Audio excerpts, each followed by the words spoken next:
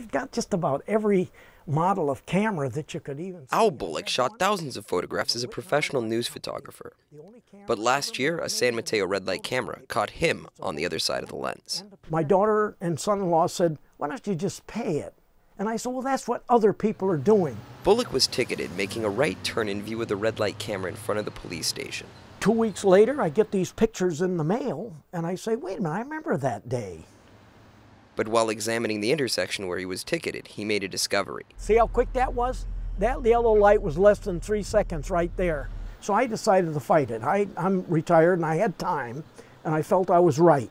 Under California law, that yellow light is required to last at least 3.6 seconds. 1002, 1003. Which led Bullock's lawyer to call his client as an expert witness. I've never been an expert witness for myself, but I've been an expert witness dozens of times on photographs. But the magistrate overseeing the case balked, saying, "I'm not going to consider you an expert witness." If you recall, she then found me guilty. We're really happy with it. The accident rates have gone down significantly at these intersections since the program started. Assistant City Attorney Bahar Abdullahi said that the red light camera tickets do bring in revenue, but not all of it goes to the city. There is revenue generated, but there's costs in running the program.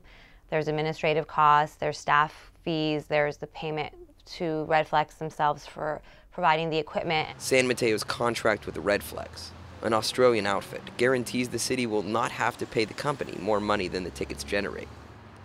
Bullock's lawyer filed an appeal, arguing that this arrangement violates state law. And so Frank Iwana took care of from then on. And then he called me and said, "Al, you won't believe this, but you beat the case. They reversed your charge." Within weeks, the city council voted unanimously to revise the contract.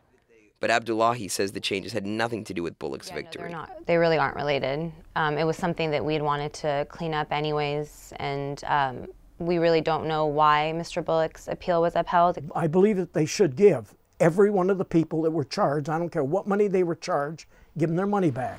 This is Josh Wolf reporting for CNS News.